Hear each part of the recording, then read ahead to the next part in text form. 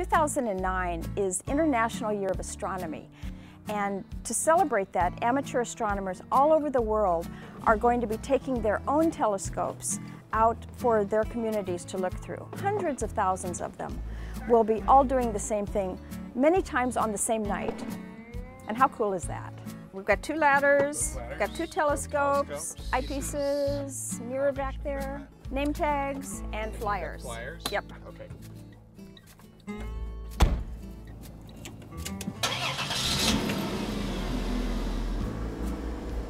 We're heading to Library Park in Monrovia.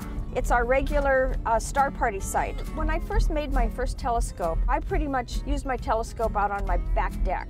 Then one day a friend of mine asked me if I would help him at a star party at a school. Pretty soon I found that that was my favorite thing to do, was to talk to people who were wanting to know what we were looking at.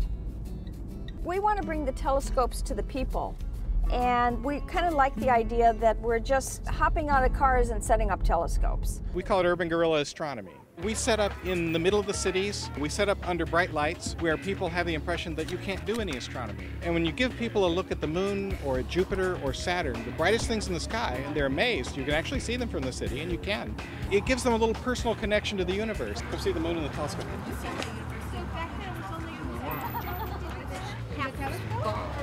I can see the white. Can you see the white? Yeah. That's the moon. Hi Mallory, how old are you? 3. You're 3. Did you look inside the telescope? What'd you see? The moon.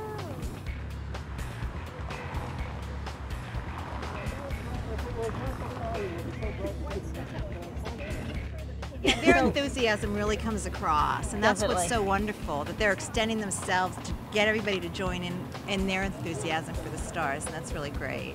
You can set up telescopes in your backyard, you can see everything better in your backyard, but it's not the same as if you can share it with other people. They can look through the telescopes, and then you get the reaction. Pretty hard to see. You see anything? Look at this. A star party is a great way to celebrate International Year of Astronomy, but you can also connect with volunteer networks from NASA like the Solar System Ambassadors, Night Sky Network, and Saturn Observation Campaign. All of those people have telescopes and lots of enthusiasm to share with you. What better way can you celebrate International Year of Astronomy than looking at the moon and planets through a telescope?